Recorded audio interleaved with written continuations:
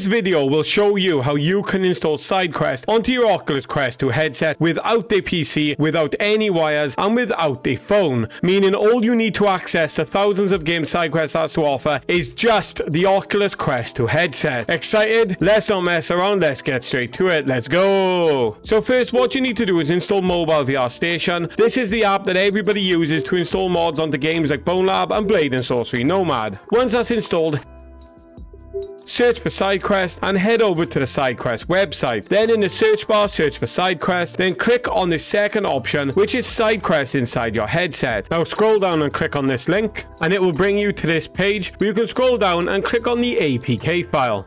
Now once your APK is downloaded, we need to go ahead and install it. So first, head over to Mobile VR Station, click on the configuration wizard, click show all options, and click configure scoped storage, and click step 1 request access, and then a file system should pop up. Now just a note, this isn't an official method implemented by the developer, but it was something that just so happened to work. Now what you want to do is head back to standalone HMD, click on the downloads folder, and you should see your APK file here. Now click on the arrows in the top right and you should see a pop-up which looks like this. Now click continue and then install.